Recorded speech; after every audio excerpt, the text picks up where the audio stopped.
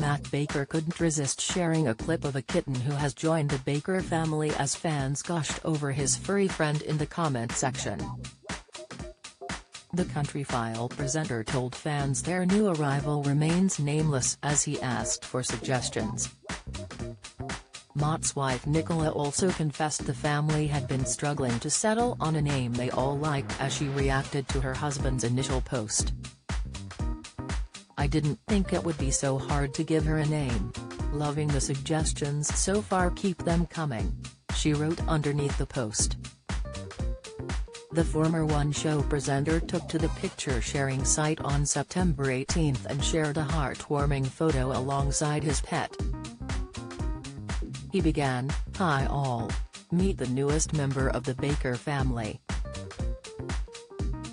We only picked her up 2 days ago. A little rescue kitten, but she doesn't have a name yet, so any suggestions you can come up with will be greatly appreciated. Here she is in all of her glory." Matt captioned the post, "Say hi to our new kitten, we're spending the weekend naming her, so any suggestions will be considered. #RescueCat #cat #kitten #family #naname." Fans flooded the comment section as many urged the family to name the kitten after the late Queen Elizabeth II, who died on September 8. Social media user, This Isle of Wight Mum commented, "Lilibet. Rage offered, Lizzie," while Beverly suggested, "Lilibet, growl emoji." Jane wrote, "The Queen's nickname was Lilibet, this would suit her."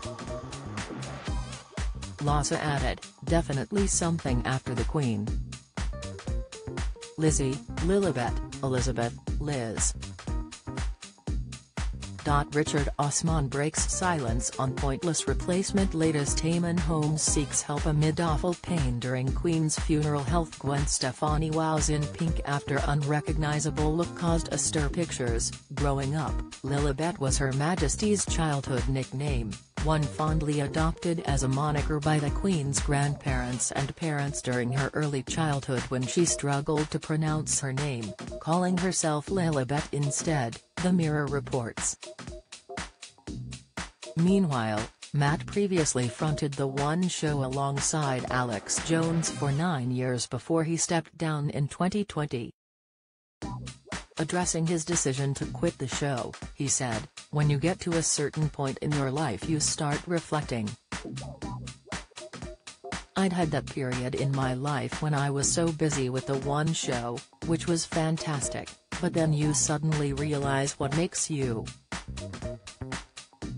The countryside has made me who I am." He added to the Yorkshire Post, "There's only ever been 6 months in my life when I haven't had a flock of sheep." Matt has since embarked on a new adventure after his reality farm series debuted on Channel 4.